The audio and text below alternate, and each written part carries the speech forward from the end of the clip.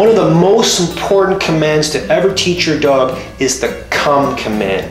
Especially when your dog is outside, potentially getting distracted. You want your dog to come to you at your command at all times, no exceptions. It's actually a fairly easy command to train.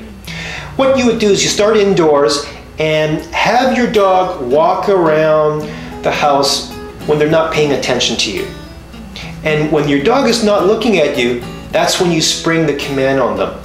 You get really animated. I use a hand signal like this for come, and you want to get them excited. You should get excited. Be a positive experience, get them to come to you. More than likely, they will run to you because they want to see what's going on, and then reward them with either a treat or lots of praise. Dogs thrive on praise. And you keep repeating this training command when they're not looking, and sooner or later, they will get the idea. But I really mean, you really want to get enthusiastic. Okay, come Chester, come Roxy, sort of like that. Now, a little bit of a warning.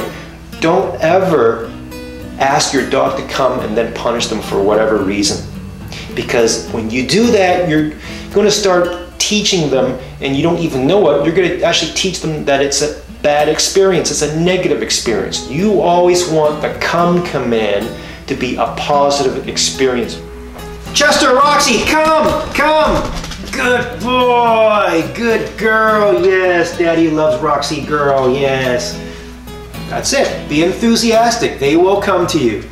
One of the tools to help you with the come command, especially in the beginning, is to leave a leash on them. Let them walk around the house with a leash and then say come. When they don't come, you pull them in with a leash. Now when you're outside, it's the same thing. One of the things that can help you is actually a long 20-foot training leash. I have one right here.